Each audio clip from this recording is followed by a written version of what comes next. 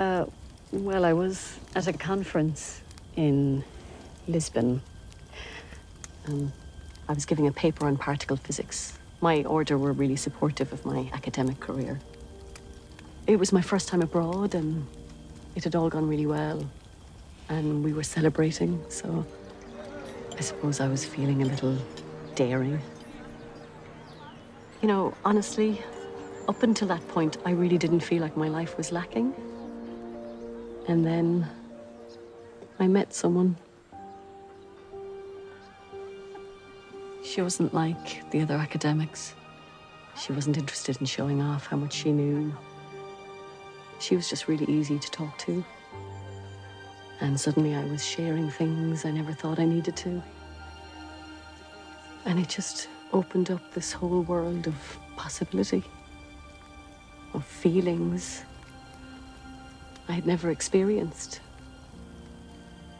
And then she gave me this sweet, this little sugary almond thing. And as soon as I tasted it, this memory came flooding back to me. And I realized I had felt this feeling before.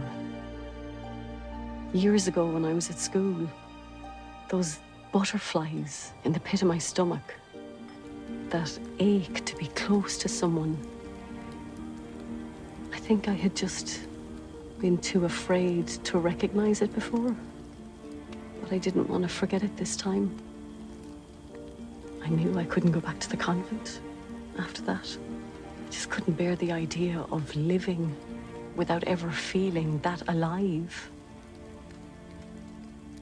And I thought, will anyone be better off if I just go back to the hotel and say my prayers and promise never to fall into temptation again?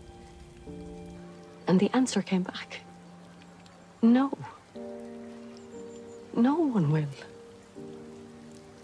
And I realized there was no one there to reward me for being a good girl, or no one there to punish me for being wicked. There was no one. And it was liberating. And it was a bit lonely. But I just knew I wanted to experience everything the world had to offer. I wanted to experience love. And did you?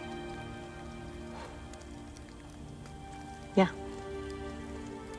Were you scared? Oh my God, I was terrified. I was risking everything, and I was sure I'd be rejected. But it was worth it.